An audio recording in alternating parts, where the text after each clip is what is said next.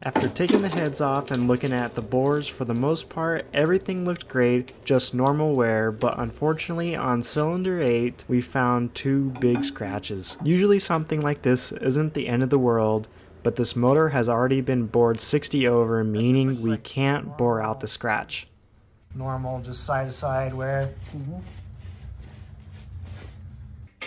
So here's that scratch, and it's deep enough that you can catch a nail on it, so this block is basically junk. So we hit the road to buy a new motor and picked up an old 454. Since we have to start from scratch, we thought might as well upgrade and get a bigger motor to start with and turn it into a 496 big block.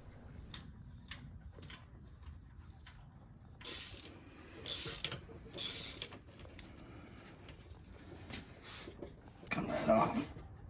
Oh, maybe he didn't have his head off. Ready? Yep. Woo! Right. Cylinders ain't smoked. Ooh, it smells. What's with the holes in the pistons, man? What the hell was that shit about? No. It's weird. So after getting the heads off, we did some rough measuring to verify that we are starting with the true 454. 4240. 2.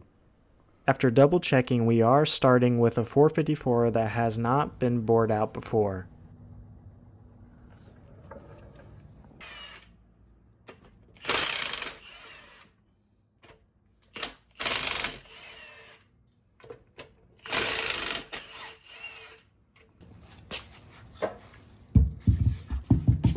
Yeah, this one had the gas bladder out on it too. Oh, look at that. Ran great. Yeah, that's not good. It ran. That one got toasted too.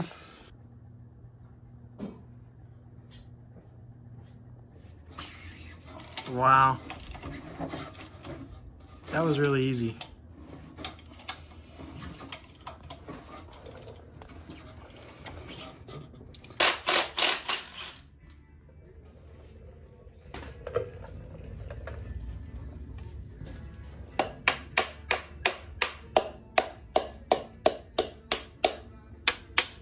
You know, usually I would use a hammer.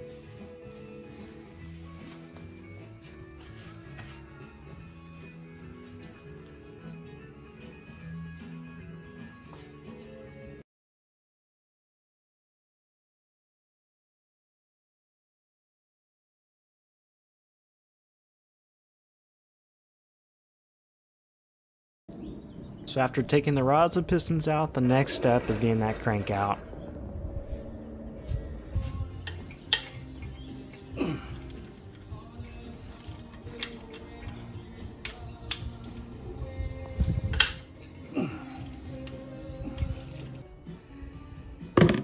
I should be able to hammer when I was over there doing it.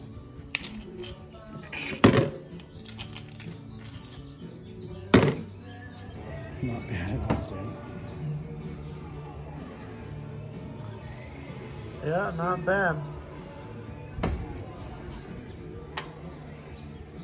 No, that one had some garbage go through it.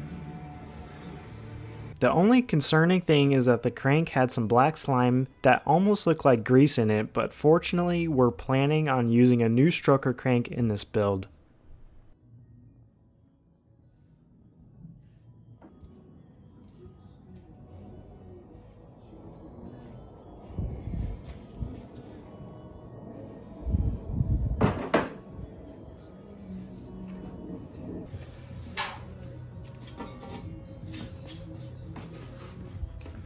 Well, that thing has to be heavy. It is. Some weird looking sludge. That's the same. It's like grease, dude. It's sticky. That's weird. Oh, there's a fancy dent too. Good thing we're not going to use this crank. It's basically a big paperweight. So now we're preparing the block to head to the machine shop to get bored, decked, a line honed, and clearance for the bigger crank. We've got some cool parts showing up, and we are eager to put this thing together.